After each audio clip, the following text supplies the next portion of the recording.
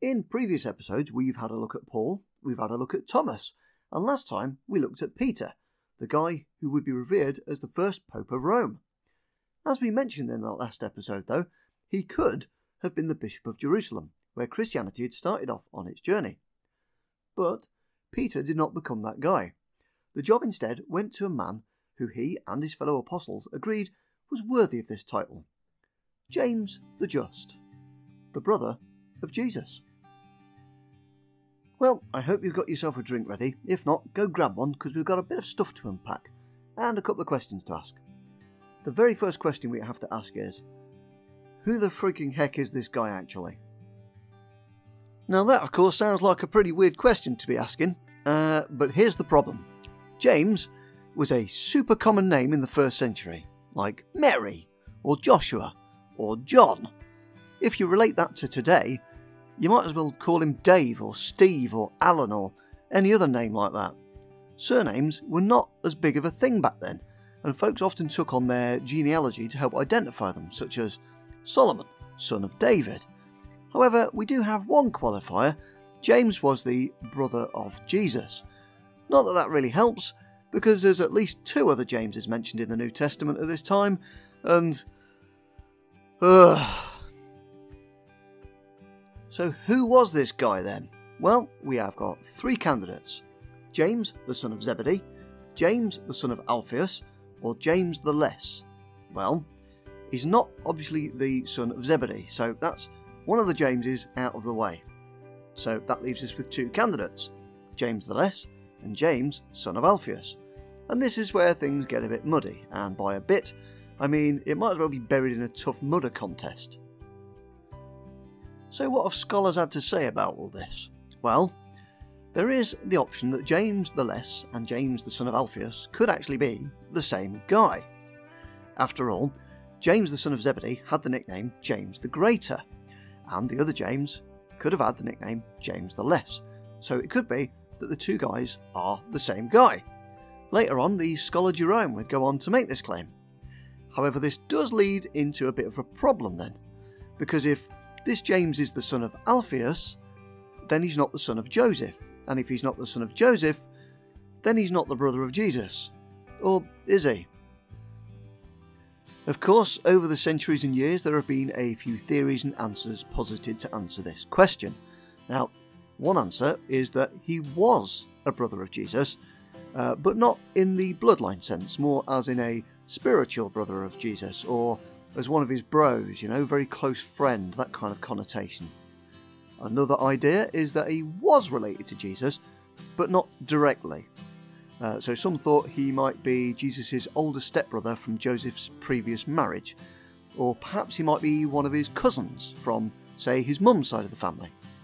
Now, we do know that Jesus actually did have some brothers, and one of them was called James, and they're brought up in the Gospels. So another idea is that yes, this particular James was actually Jesus' brother, but much like Paul, he was a later addition to the apostles, much like Matthias was when he replaced Judas, but he'd been there the whole time. So while James's identity is up in the air and questioned, what we can't dispute is what's been written about him, which is what he was like and his position in the early church. Now, as we saw in the last episode, Peter started off as the de facto leader of the church after Pentecost.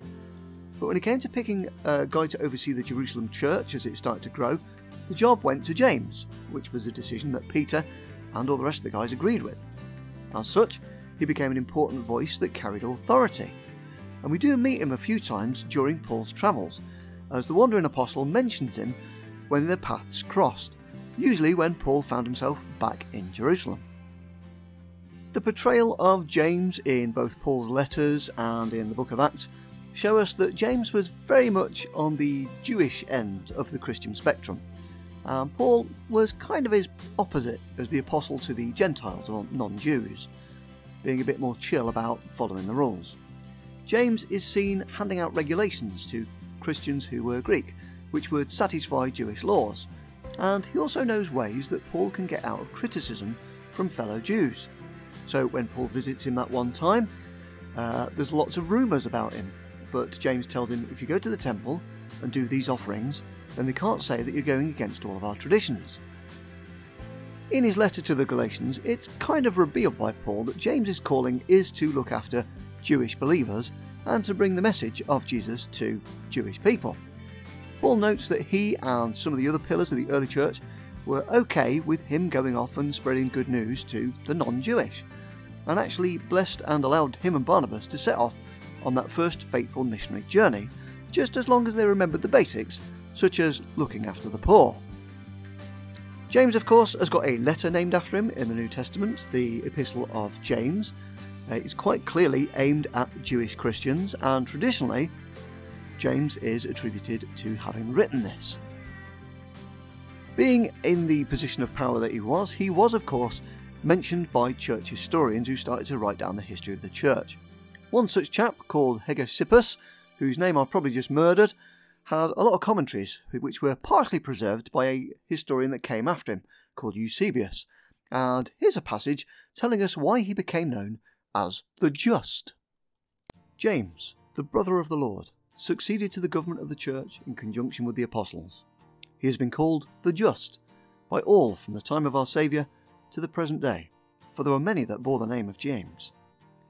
He was holy from his mother's womb, and he drank no wine, nor strong drink, nor did he eat flesh. No razor came upon his head. He did not anoint himself with oil, and he did not use the bath.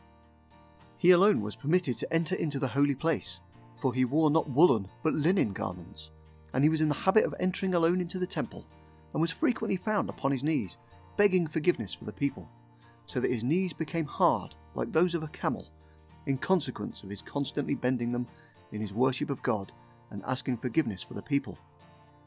Because of his exceeding great justice, he was called the Just, Onoblios, which signifies in Greek, bulwark of the people, and justice, in according with what the prophets declare concerning him. In this same account, we also learn of the fate of James the Just, although the timing, it's a bit weird. It could be one day or the other. Eusebius writes that shortly after Paul was shipped off to Rome by Festus, the Jews who wanted him dead felt really frustrated as after having their plans ruined.